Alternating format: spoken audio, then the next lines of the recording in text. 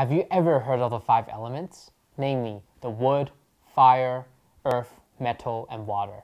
What exactly are the five elements and how can it be applied in Chinese medicine?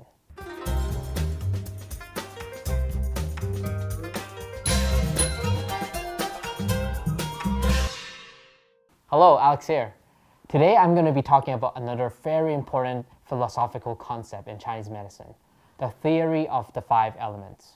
The five elements theory is used to understand and analyze the interrelationships between our body organs and between our body and the nature. It is then used to act as a guide in terms of diagnosis and treatments. The five elements are wood, fire, earth, metal, and water. Actually, at first, the five elements only refer to the five substances that people work with in their daily lives. For example, people grew crops for wood, needed fire to cook, soil or earth is needed to grow plants, metal are used as tools, and water to drink or irrigate. Then, throughout time, the five elements expanded, and all things in the universe are classified into the five elements according to their properties. Let's take a look at the properties of each element. Wood. The basic properties of wood is that it can be bent and straightened. Plants expand and try to reach for the sun. Therefore, anything that represents growth or expansion and outward movements are categorized as wood. Fire. Fire flares upward. Anything that has a function of warmth, heat, and ascending are categorized as fire. Earth. Earth provides for sowing, growing, and reaping. Therefore, anything that has the function of generating, holding, and receiving are categorized as earth. Metal. Metal can be molded and changed. Anything that has the function or properties of purification, elimination, and reformation are categorized as metal. Water. Water moistens and flows downwards. Anything that has the function of being cold and cool, moistening, or flowing downwards are categorized as water. The table here shows the extension of the five elements to different aspects.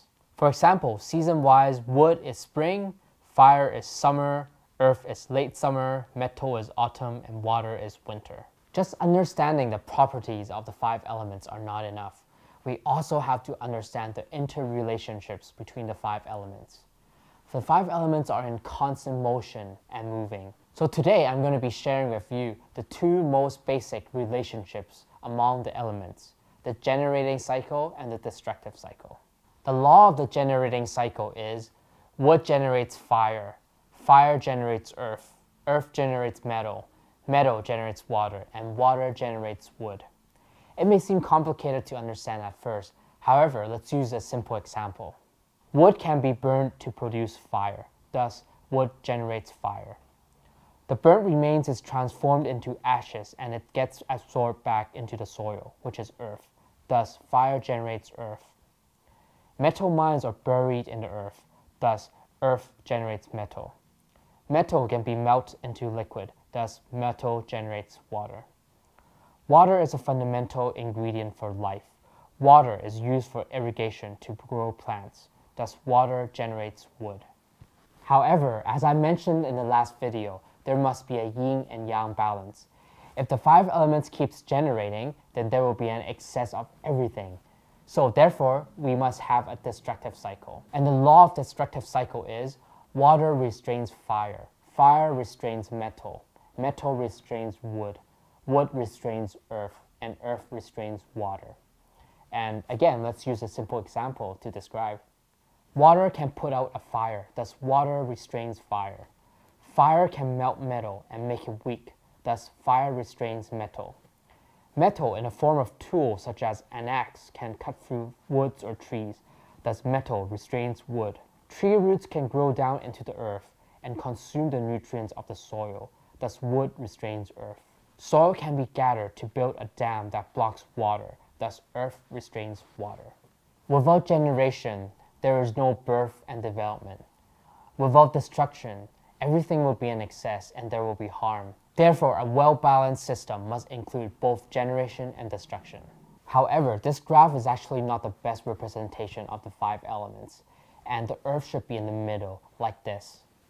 If you like to understand the deeper meanings of the 5 elements, it is important to also understand the He or the Yellow River diagram. But I think it's good for now. In the future, I will make a series talking about the Yellow River diagram and also another very important diagram known as the Luo Shu or the 9 halls diagram. Comment below if you're interested in this topic. Now let's talk about the application. Like the yin and yang theory, the 5 elements theory are used by Chinese people in all sorts of applications. For example, feng shui, which is the exterior and interior design of your house to balance the 5 elements so you can live healthy and in harmony with the environment. The 5 elements can also be applied in Chinese music. For example, the 5 notes corresponds to the 5 elements. Let's say one has a deficiency in water. By listening to a piece that has a major in water element will have a healing effect. And of course, the 5 elements is widely used in Chinese medicine. However, the topic is so wide that I can spend a full semester just talking about this. So today I'm just going to talk about the service level. And among all, the most important is to understand the correlationships between the 5 elements and the 5 Zang organs. In the future, I will describe more in details about the Zang organs. However, today all you need to know is wood is to liver, fire is to heart, earth is to spleen, metal is to lung, and water is to kidney. And the key to be healthy is to maintain the balance of the 5 elements. For example, if there is an excess in liver wood, it will over-restrain the spleen earth, thus injuring and affecting the normal functions of the spleen. Therefore, understanding the 5 elements helps Chinese medicine doctors in terms of treatment principles. For example, if there is a deficiency in lung energy, doctors can reinforce the spleen energy in order to tonify the lung energy. Of course, in reality, cases are much more complex and it is not too simple. However, the 5 elements model is really helpful in helping Chinese medicine doctors to help analyze the patient's issues. I hope you found the 5 elements theory interesting. In the future, I will be talking a lot more about how to apply the 5 elements into your diet, into your exercises for better health. If you like this video, please subscribe and stay tuned.